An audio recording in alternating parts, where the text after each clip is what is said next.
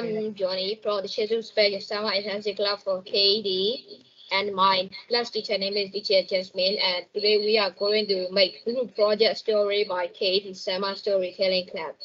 The title is The Lost Soul in a Hidden House. The story starts like this. The phone rang. "Hello?" he said. "Hello?" No one was there. He hung up. All the lights went out, and there he saw a creepy figure standing at the corner. And suddenly, the creepy figure moved towards him. He was so afraid. Then he ran upstairs to his bedroom, and he hid under the bed feeling scared. Trying to find his phone, but he realized that he left it downstairs and he was trying to go and take it back, but he couldn't come out of his room because behind the door the monster was waiting for him. He was afraid and He got the idea of making a rope out of his bedsheet. Then he tied a rope at his window and got down. After that, he ran down the street. And he saw a house, and he saw an old lady in the house. The old lady was looking at him from her house window.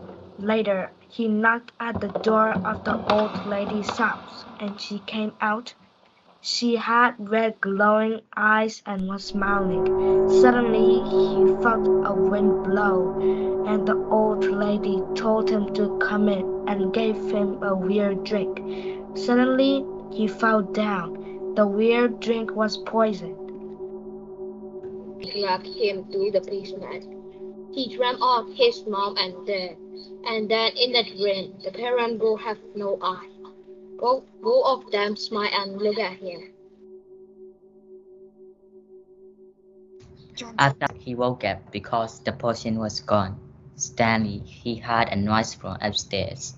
That sound was like a kid, and then when he looked up, he saw a kid floating in the air. The old lady was standing beside the kid and reading something. Then he spoke to him about something scary. So he shouted, "Ah!"